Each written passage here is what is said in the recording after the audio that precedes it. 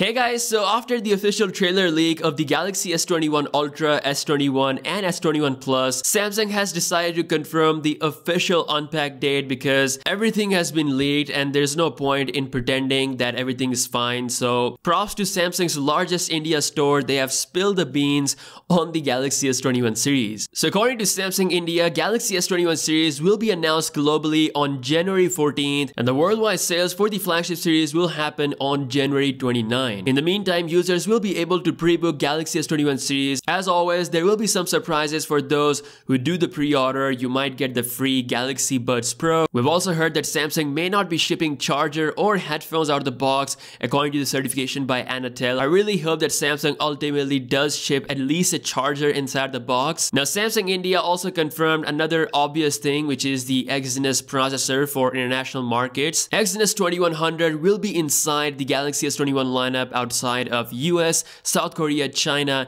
and Canada. And speaking of Exynos 2100, Samsung uploaded a very emotional kind of trailer on their YouTube channel thanking their fans. It almost feels like Samsung is kind of admitting their shortcomings, what they've done this year, especially with the Exynos 990 processor. I mean, despite having the worst flagship chip, the Galaxy Note 20 Ultra managed to become the best-selling 5G phone on the market, which is incredible considering most markets are getting the Exynos 990 model. This is one mistake that Samsung don't want to repeat, which is why Exynos 2100 is coming with full force. Now, Exynos has given some early spoiler regarding Exynos 2100 versus Qualcomm Snapdragon 888. According to the current test, the speed is extremely fast and the performance is very good. That's what Exynos has said on Twitter. He further says that towards the end of December, we're gonna see the official release of Exynos 2100, ending the year with the most perfect scoop. Also, the next generation ultrasonic fingerprint scanner has arrived. According to Exynos, Samsung is finally implementing a bigger ultrasonic scanner. This is one feature that was heavily rumored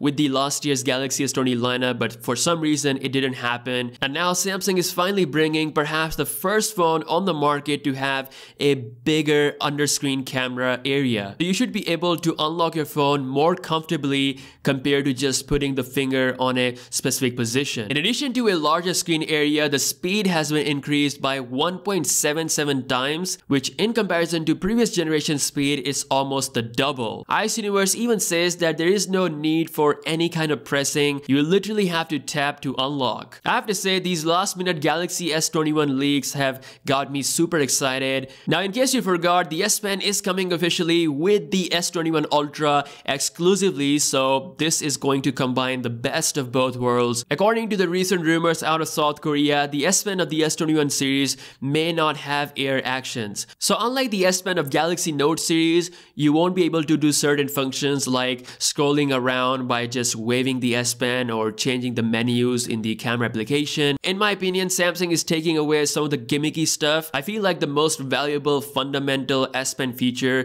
is still there. It's still going to be the most up-to-date S Pen with 9 millisecond delay. What you really want from a stylus is going to provide that minus all those extra features. And last but not the least, the interesting smartphone is back in the leaks again. The Galaxy F62, it is coming to India and probably it might come to other markets as well. The reason why this phone is special is because it's rocking a flagship chip from the Galaxy Note 10 series, the Exynos 9825, along with 6 GB of RAM and Android 11 right out of the box. We have a real life look of the design and you can see we have a squarish camera look. It's definitely having a plastic material. Most likely it's going to be a quad camera setup, but again, most notable thing is the inclusion of the Exynos 9825 chip. So that's all the latest news. The Unpacked is official January 14th. I will keep you guys updated with all the surprises, so make sure to subscribe with notifications on, and I'll see you guys in the next one. Peace out.